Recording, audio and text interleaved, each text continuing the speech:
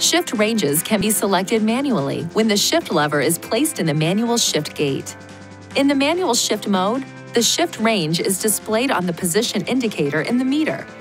While in the manual shift mode, moving the selector lever to the plus or up side will shift the transmission to a higher range.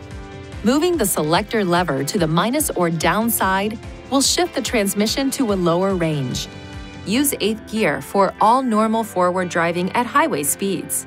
Use 7th, 6th, and 5th gear when driving up long slopes, or for engine braking when driving down long slopes.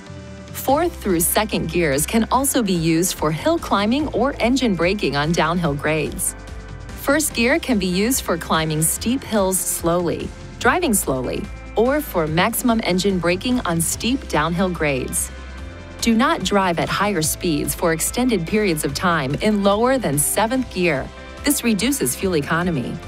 To cancel the manual shift mode, return the shift lever to the normal driving mode.